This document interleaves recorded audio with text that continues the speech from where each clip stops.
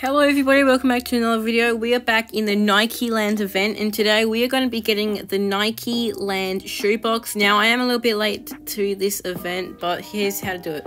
What you want to do is you want to press map and you want to teleport to the lobby. Once you get to the lobby, depending on how much lag you have will determine how quick you get there. But what you want to do is you basically just want to follow where I go. You want to go to the back of it, go around here.